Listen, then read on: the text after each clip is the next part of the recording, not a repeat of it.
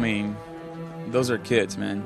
They're still high school kids that even though all the hard times that we're going through back home, you know, those are still kids that have dreams, and those are kids that are still trying to get drafted, and you know that this is their way.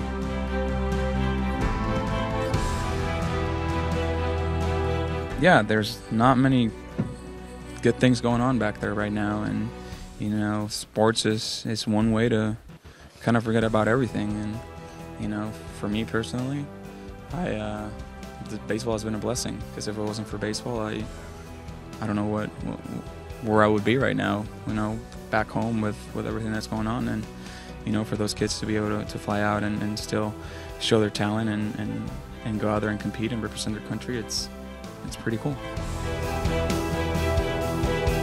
1, 2, 3, yes!